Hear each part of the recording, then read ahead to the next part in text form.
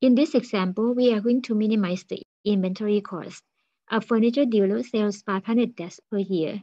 The desks take up floor space and warehouse space, and the dealer estimates his storage cost at $6 per desk. The distributor charges a dealer a $60 fee for each order. How many times per year and in what lot size should the dealer order to minimize the inventory cost? So we are going to find how many times you have to order and what is the lot size for each order to minimize the inventory cost. Let's see if X be the inventory cost and X be the lot size. So the total 500 desks per year divided by the number of the lot size would be the number of order per year, which we are going to find. And then for the average inventory cost,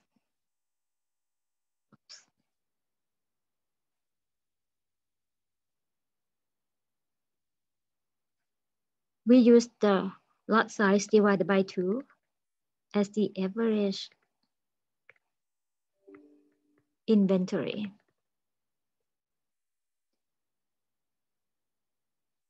And the dealer has to pay $6 per desk.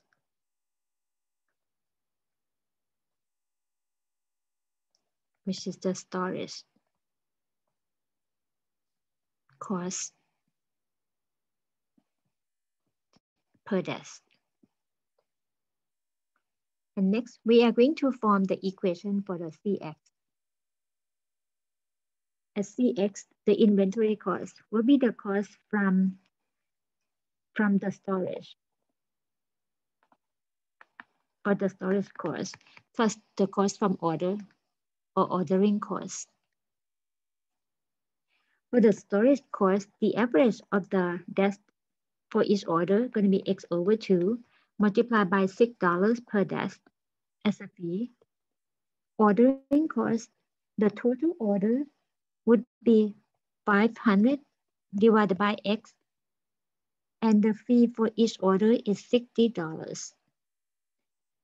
That gives us the function Cx is in the form of 3x plus 30,000 divided by X.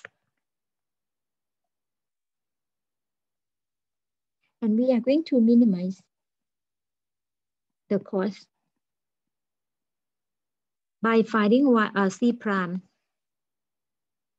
C prime at X is the derivative of the 3x plus 30,000 divided by X. Derivative of 3x is 3 plus the derivative of 30,000 divided by X, which is the same as 30,000 times X to the negative first. Use the power rule to get negative 30,000 times X to the negative second. Or we get 3 minus 30,000 divided by X squared. For the critical value, by setting up C prime at X equals 0, which is 3 minus 30,000 divided by X squared. Solve for X. So 0 equals, with the common denominator, X squared. So we have 3X minus 30,000. Therefore, we get 3X minus 30,000 equals 0. Or X equals, this is X squared, sorry. Going to be 3X squared. So X squared equals 10,000. And take the square root both sides. We get X equals 100 and negative 100. But we ignore the negative number. Keep X equals 100. It means the lot size is X equals 100 to minimize the inventory cost. The question asks for how many times per year. So the number of order per year would be the total in 1 year, which is 500 desks, divided by X, which is 500, divided by 100 or 5. So the total of 5 orders per year with the lot size say 100.